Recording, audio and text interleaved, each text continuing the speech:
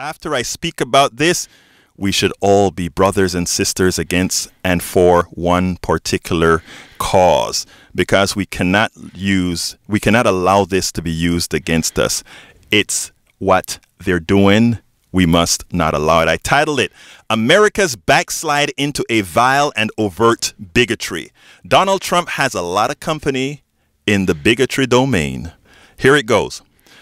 I was not naive enough to believe that America had overcome its intrinsic bigotry. As we pass laws to codify equality in employment, equality in education, equality in buying a home, equality in living choices, and equality in most things that affect our external life, bigotry and prejudice would subside. That's what we thought. Why? Because as people were integrated by opportunity and reality, the fallacies of most of the stereotypes about each other would become moot. Americans would see that basically we all want the same things, we all have the same abilities, and we all have the same faults. That is a very dangerous result for a plutocracy. If a vast majority of people learn the old divisions and delineations were but social constructs to control, then control by the few, control by the puppeteers, control by the plutocracy is lost. Anything you want to add to that, my dear friend Dwayne? Hey, man, you did a great job of laying that out. This country is, one of the things when I do, because I do a lot of international travel. Right. And so whenever I travel international, it's always good to get an idea as to what people think of us. Right. They laugh at us. Yeah. They laugh at us because we are so uneducated as a society. And I'll never forget this quote when I first saw it, and it really makes a lot of sense. And it's a quote by Lyndon B. Johnson, and he says, if you can convince the lowest white man he's better than the best colored man, he won't notice you're picking his pocket. He'll give him someone to look down on, and he'll empty his pockets for you. Prescient. That says it all. That says it all. Because when you look at what's going on, because look at who's coming out and is joyful right now. Right.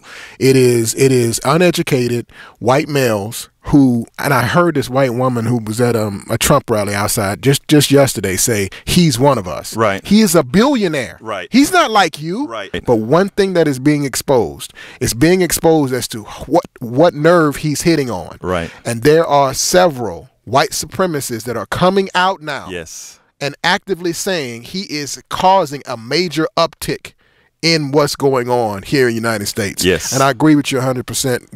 What you laid out when it comes to pitting us against each other, it reminds me of a quote, and I'm going to let you get to the callers. It reminds me of a quote from Wayne Dyer years ago. He said that if you cut us all open and spread us all out, all our insides, and spread us all out, our skin only composes 1% of us. Very small amount. 1% of us. Why is it that the people in charge, why is it the people that have the most to lose keep us constantly pitted against each other? It is just for that reason. And that's the whole purpose of the blog. Folks, Dwayne, you're absolutely...